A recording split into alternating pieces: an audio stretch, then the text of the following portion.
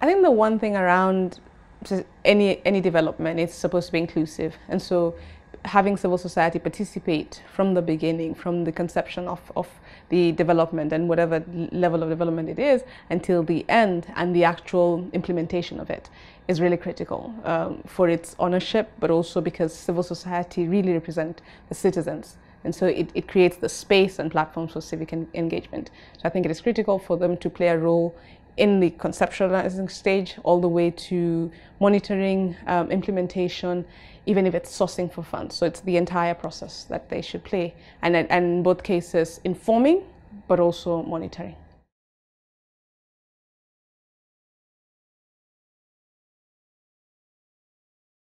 I think the one thing around low carbon development, the real low carbon development is supposed to be small, or at least within a certain size that is manageable. Large projects, large infrastructure projects are always have impacts, spillover impacts to the host communities, whether marginalized or not. But the host communities always suffer because in many cases everyone looks at the issue of carbon, and so it's the air pollution, but no one looks at the impacts on land or water.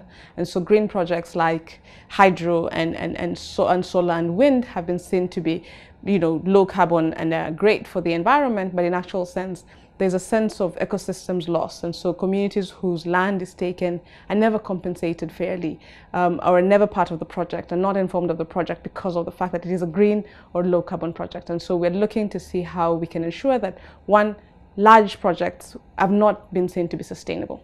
And so move away from large, do off-grid, do decentralized development. And in that way, communities whose land is taken during this project development are actually part of the project or are owning the project in one way or another. And that the risk is really in the push for environmental protection, which does not take care of the risk to ecosystems or land aspects for the local communities. I think one of the things is that sort of information, and then really appreciate that there's a livelihood that communities are depending on. And so in this case, one, accept that there's a livelihood loss and then be able to work with the community, so that informing them from the beginning and allowing them, so the whole aspect of free, prior, informed consent, so that then communities are informed before, and then they give the consent knowing what the risks are, and you're able to work with them towards mitigating the risks. In many cases, the free, prior, informed consent doesn't happen. And so the aspects of the project is really looked at, this is good for the country, this is good for the continent, this is good for the globe. But then in actual sense, they're not looking at this communities who are, many cases, most projects happen in poor, marginalized communities. And so these communities are not informed. And so then minimizing the risks is less because they don't even know what the risks are. And then the other aspect of minimizing the risks is that if we start to look at decentralized projects, then the impact, the footprint impact on the land of the communities or on their ecosystems is less because the projects are decentralized, they're smaller, and then it doesn't really, it's not a huger impact in one place.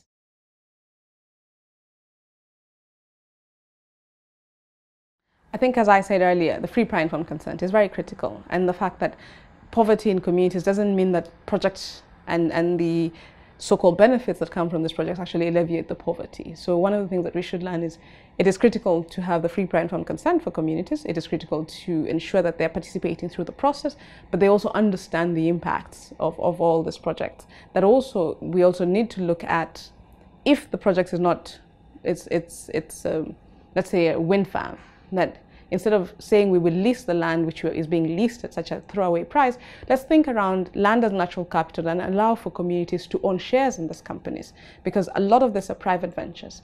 If it is a public venture, we can look at producer public-private partnerships. But right now, in this case, we can look at community public-private partnerships. So we're looking at where communities' land can be taken as natural capital, and they can start to own shares in the companies. And then there are various examples out there. And this, in Turkana region, we have always pushed aside as we're a developing country, we're a third world country. But then it doesn't. The issue of land, ecosystems, and livelihoods is an issue that cuts across the globe. It doesn't only focus on third world countries. And so for me, it is critical for the participation of citizens, free, prior, informed consent, but also allowing for citizens and the local communities who own the land to be able to be allowed to say, let's not take the money for the lease, let's start to own shares in the company, and that way then the whole concept of CSR would then not necessarily be there, and communities using their shares would be able to invest in their own social amenities.